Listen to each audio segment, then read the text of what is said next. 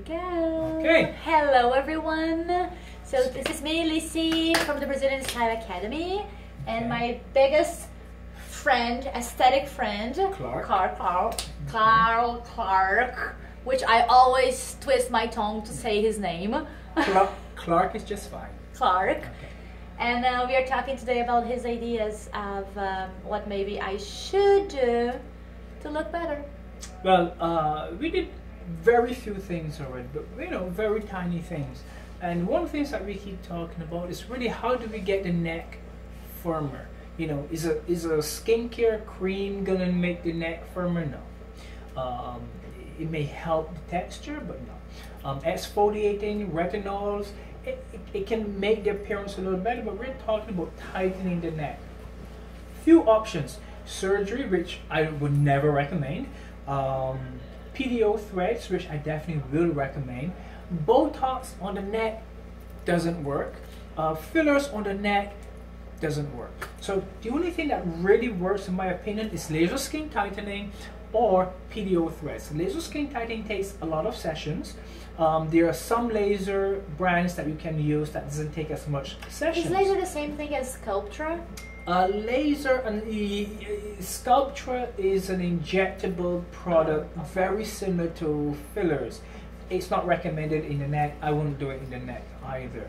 But there's Cool Sculpting, Sculpture. There are different lasers that can work on the neck. But what I find that works the best is PDO threads. I call them threads, but there are different types of threads. If you recall, there was something called gold threads few years back, kind of came out of Russia, but this had a lot of complications, a lot of problems. Sometimes the threads would break, then you have to go in and fish for the threads. We don't want that. We want safe treatments that are somewhat reversible if we don't like them. And what I would recommend, from my 15 plus years of kind of really making New York City a little more beautiful, is PDO threads. Well, we have to remember that I'm an image consultant, and as an image consultant, I do have to think about my image, unfortunately, all the time. So I would say that everyone has to care about their own image, but I do care about mine because I have to look good to help you look good, right? And because of that, my question to him was exactly how we could, with PDO threads, improve the appearance of the skin, and he mentioned the neck a lot, but also is it going to work for the jawline? So, or because I know that you can use like for the cheeks as well. You can use it to tighten the cheeks, tighten the mid face. You can also use it along the jawline. Threads can be used for many different things. What separates a good work with threads from a bad job is really the person doing it. The injector who's applying these threads, because there are different patterns, there are different techniques you can use to create the change that you're looking for. It's not just you put threads here and something is going to work. So is it not the same thread for anyone? Is it like a different? There are different threads for different skin textures, skin types, skin thickness.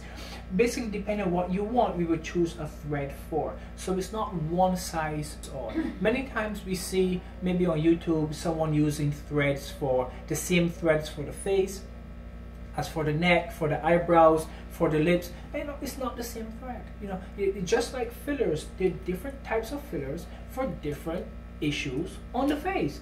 There are different types of threads for different areas on the face.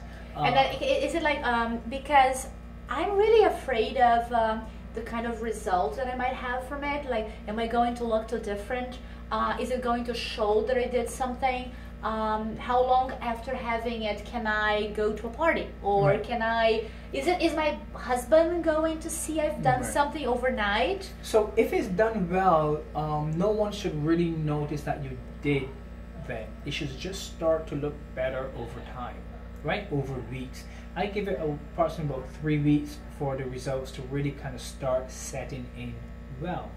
In terms of what you may notice, there's always a possibility of puckering on the skin, where you may be catching too close to the surface of the skin itself, I'm pulling, and this may create kind of a pucker or a little dimple. If that goes away, it may take some time.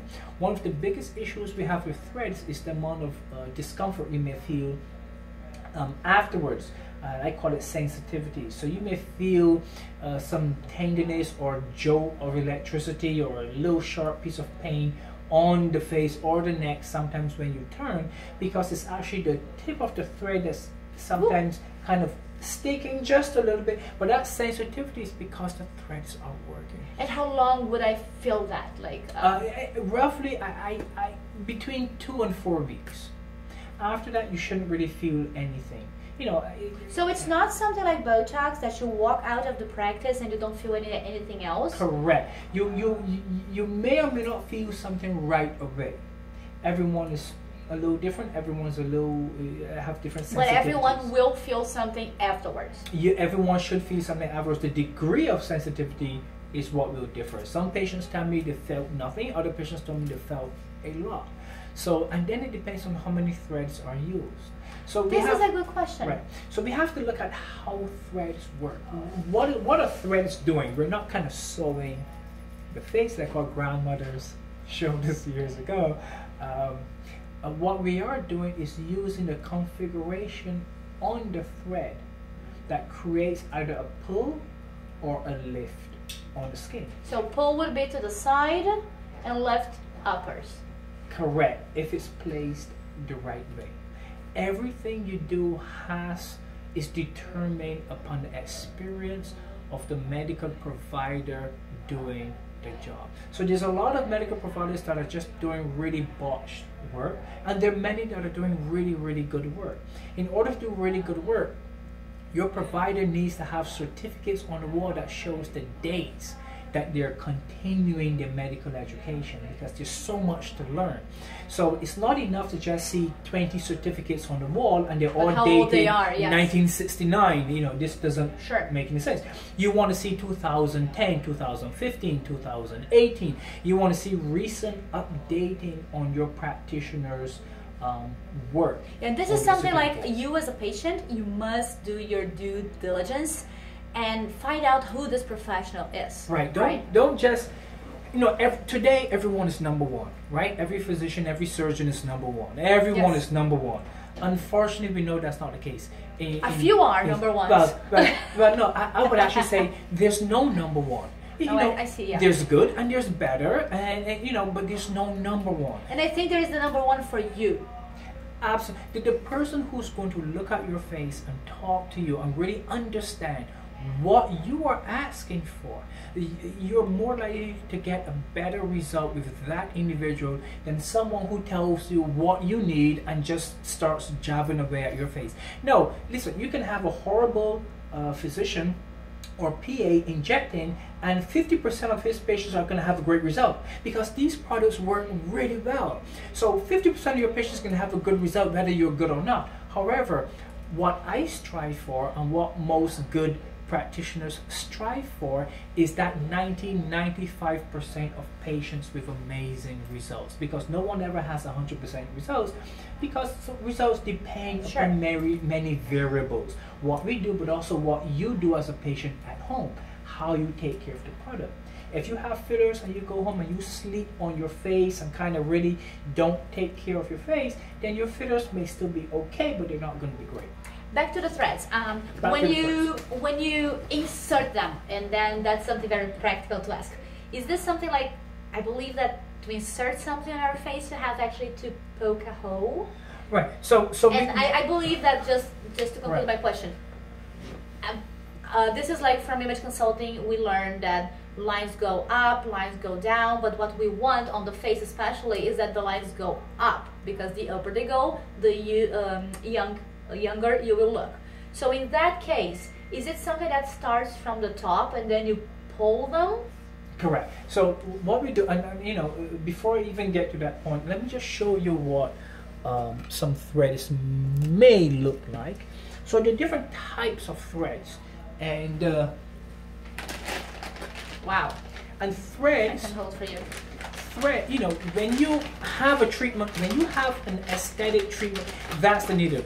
When you have an aesthetic treatment done, what you need to be cognizant of, what you need to watch for, is that Botox or that filler or that thread is opened in front of you. So never let them use these that are open.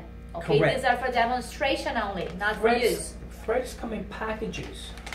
So these packages need to be open in front of you. And then in these packages are additional packages that are sterilized.